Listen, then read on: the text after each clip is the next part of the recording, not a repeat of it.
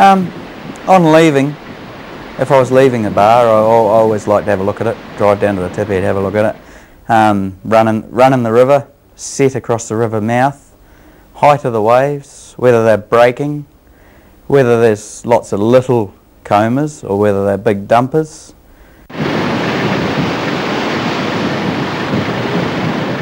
The decision to cross the bar at the start of a voyage is much easier to make than the decision to come back in, and it's much less final. I've turned around in the river about 4 or 5 occasions. Same thing, I've had a look at it, taken the boat down the river and said no, it's not for me. Because from the tip it can be deceptive. You're deceptive how tall they are, how heavy they are, how much runs in the river. No, I'd prefer to be a live cow than a dead hero, and I'm not in the sort of practice of satisfying the people on the tip head either, if I can help it. There's been many occasions where we've decided not to sail.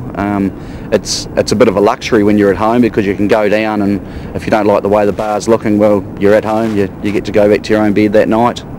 So it's a lot less pressured call than coming in, sitting out off the bar, wanting to come home.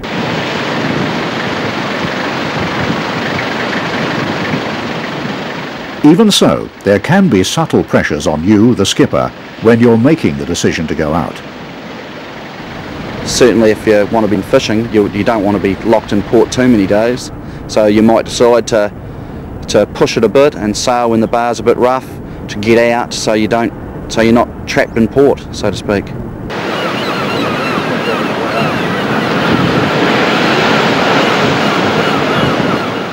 But unquestionably, the decision to come in is the hard one. And there are lots of factors that make your life as a skipper difficult at decision time. Going pretty good, eh?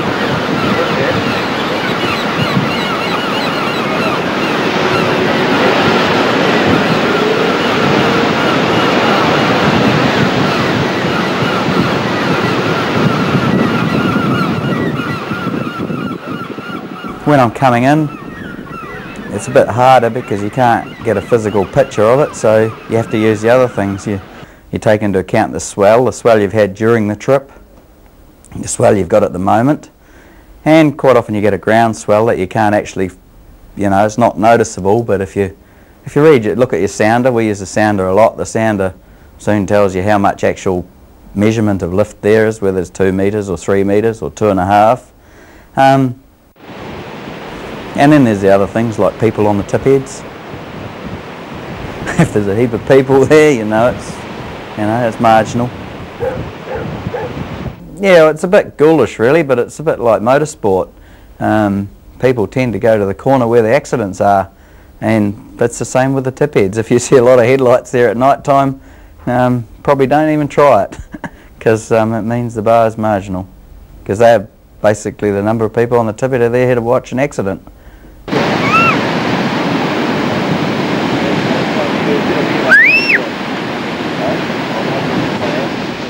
What the gladiator spectators on the tip head have come to see is what happens when a skipper has made a wrong decision. For in marginal conditions, choosing to stay out or come in is the most important single decision the skipper must make.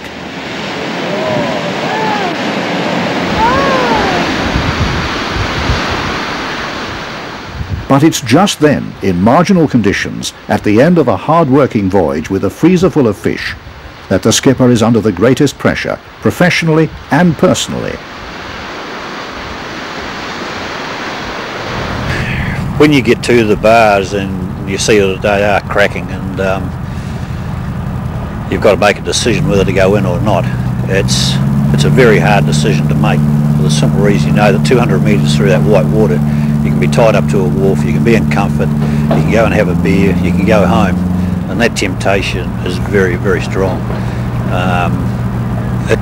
It takes a lot to override it and say no, we're not going in, we're staying out.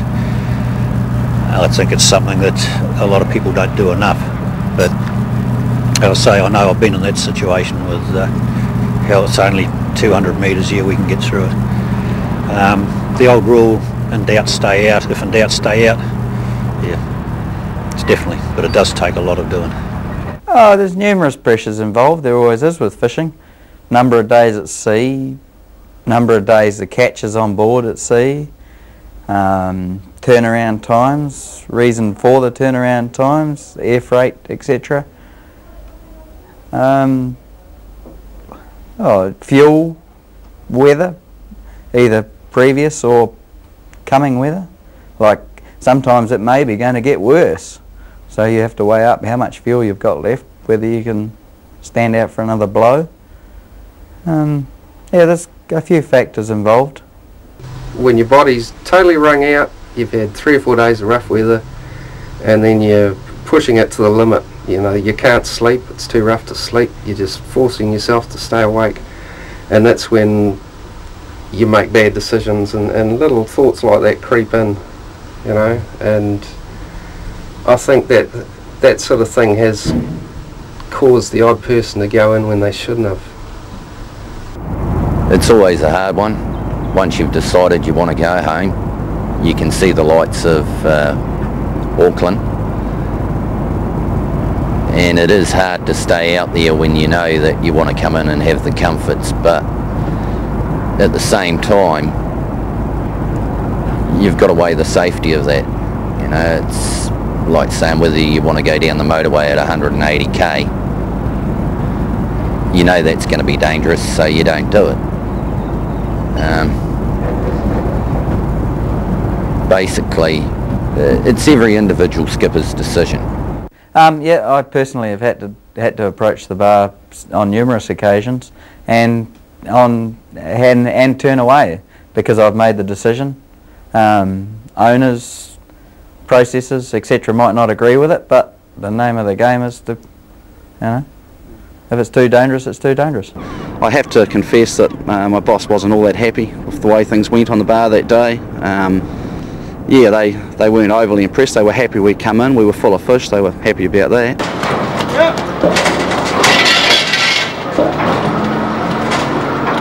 The important thing everybody needs to remember here is that a case of fish has no value to anybody until it's landed at the wharf.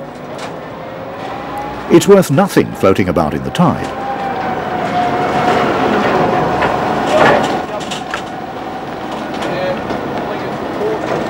Okay, the sooner you get it in, the more it'll hold its value. But when it's rough and you're trying to make up your mind whether to come in or not, remind yourself that everybody loses if you don't make it. And you stand to lose a hell of a lot more than money. I'm not actually a fan of going in over a breaking bar in the darkness. I'd rather actually stay out. You know, stay out, anchor up offshore, and then have a look next morning. Because once again, you know, if it's the top of the tide, you've virtually got like a 12-hour stand down to the top of the next one. So which is a good, which can sometimes be a good night's sleep. Because if the bar's been quiet, if the bar's unworkable, you've normally had a pretty tough time coming up the coast. That particular crossing, my first one, there was a guy I was fishing alongside in a smaller boat, and he chose to stay out there, and he had an uncomfortable night, but nothing too dangerous. And in hindsight, at the time, I recall thinking that would have been a better option. But you never know. It could have been 10 or 15 knots stronger, the wind out there, and he could have had a hell night. You know, these are the choices we have to make. If you think it's marginal, and even if you're not sure, just don't try it. There's another tide. There's another day.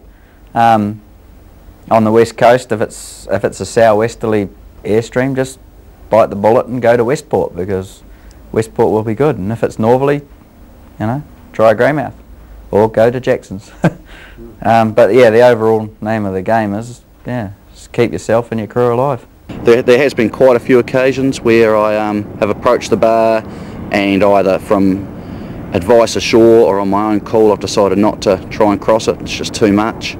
On those occasions we just dodge back out to sea. Well, you can get offside with your crew very quickly. They can only see the fact that they can get into shore or get into port.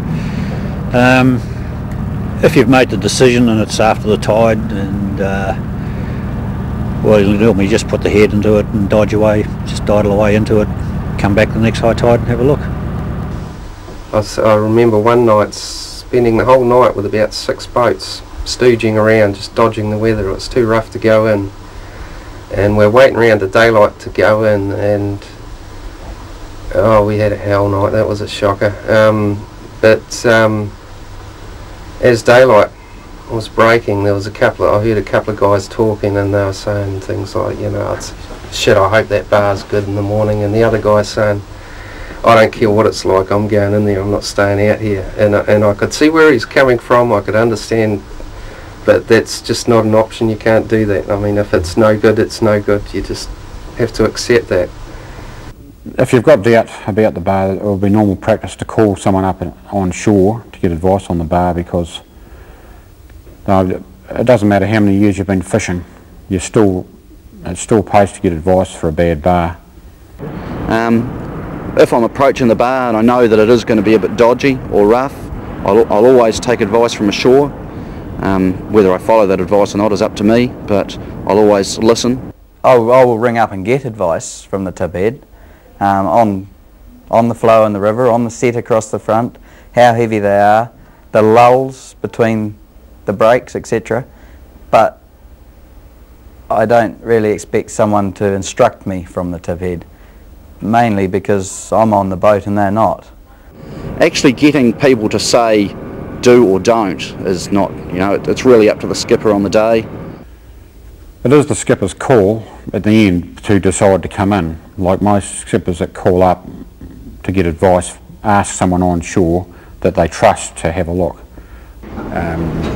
Most of those tips down there, like on the breakwaters and that there, you'll find somebody sitting there just about 24 hours a day. I think it's a bit of a circus down there. They all come down to see who's going to arse up, but there's always somebody there.